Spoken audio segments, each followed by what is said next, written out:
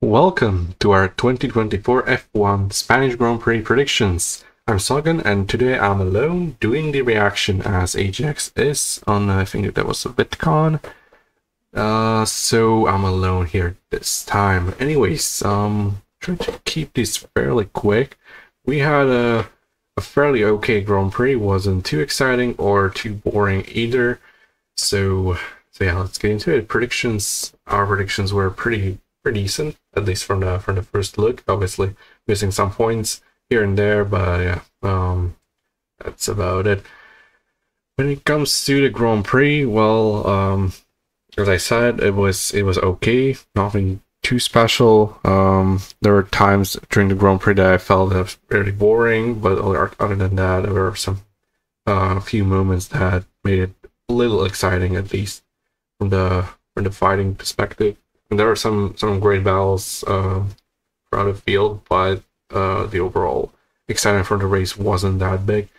Yeah, there's the spreadsheet. I am 2 points behind after the Canadian Grand Prix, so I hope to bang a lot of points this time. Started qualifying, which obviously, as very usual, we had some exits. Q1 was the double V carb or Toro Rosso or whatever you call it exit that was pretty unexpected, as we saw them having upgrades, but they didn't seem very good in practice, and in the end made them get knocked out in Q1. Out-qualified by both Saubers. That's also an important thing to mention. The Guanyu Zhou qualifying into Q2 for the first time this year.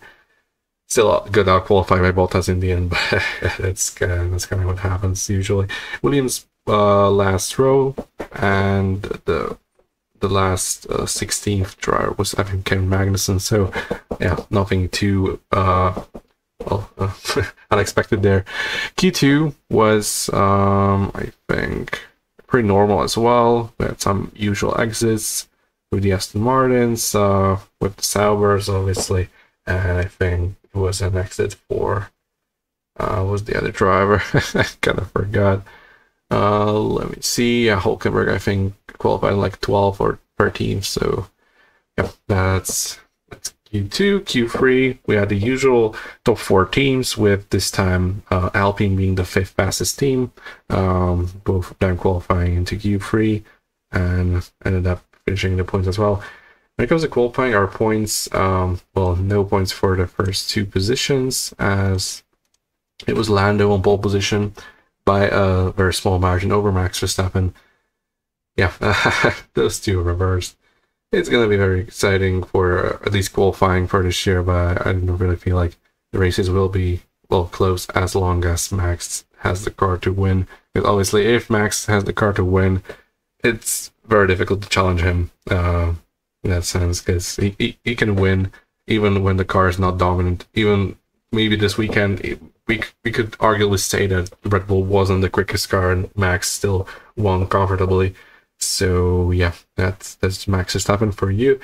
P3 was Lewis Hamilton, his first podium since, I think, Mexico last year. So quite a long time since the last Lewis podium. I predicted him out of top 5. So, yeah, P3 in qualifying was Lewis. Yeah, P4 was Russell, so no points here as well. And P5 in qualifying was Charles Leclerc, so no points here either. So, and that was from qualifying, at least for both of us. When it comes to the race, we obviously got the points for Lando and Max, finishing 1-2. Piastri didn't finish on the podium, that was Lewis, so no points here. P4 was George Russell, no points, and P5 was Charles Leclerc, so no points here either. The fastest lap was, I think, Lando, so no points here either. Other notable mentions from the race, well, there were not many. Obviously, Alpine double points is quite interesting to mention. Obviously, Gasly had a very good race. I think he could have scored more, but unfortunately he couldn't. Least impressive team. This is, I think, pretty straightforward. Point for AJX. Although Aston could be also very good, but Toro Rosso was. I mean, we didn't expect such a team that's comfortably in sixth place in the constructors to get knocked out in Q1 and finished way behind the points paying positions. Haas is obviously incorrect, as they got the usual P11 with Hulkenberg. Least impressive driver, George Russell, definitely not it, and Alonso wasn't too bad either. It was a very average Aston Grand Prix, so there's nothing really you could say about Alonso. He beat his teammate, I think. So yeah, that's the usual. Yeah, no points. Who would I give the least impressive driver to? It's a difficult question. Probably Piastri.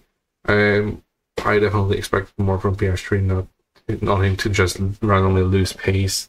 And yeah, that was not a great Grand Prix from Piastri. Most impressive team, I think this is straightforward point for me. Although McLaren could be a very good shout as well, but Piastri wasn't there, and Lando didn't win the Grand Prix with the fastest car. So yeah, unfortunately that was McLaren, but I got a point. So yeah, for me, most impressive driver, definitely not Alex, P19 in qualifying. I'll qualify as teammate, but that's the bare minimum when it's Logan Sargent. And most impressive driver, Lewis. This is a very good one, and I'm willing to give Ajax a point here, because honestly, there are like 3 drivers that I could give this point to: Gasly, Verstappen, and Hamilton. And out of those 3, I don't know which one would I actually choose. I'm gonna go with a point for Ajax, as I'm pretty sure he would argue for Hamilton most impressive driver there. I get an extra prediction point, as Hamilton beat Russell in both qualifying and the race, which is pretty rare this year, actually, in the head-to-heads. And 19 driver finish, that's false, obviously, as all 20 drivers finished the race. That was actually interesting. Yep, 4 points for both of us, so I'm still trailing by 2 points after the Spanish Grand Prix, after the first 10 races. Next up is the Austrian Sprint, so hopefully I can come back from this deficit of 2 points that I'm in ever since like Imola. Yep. Okay. Let's wrap this up. Thank you everyone who's been watching this video and watching or listening to me waffling alone about the Spanish Grand Prix. I tried to make this fairly quick, fairly short, and yeah. Until next time, see ya.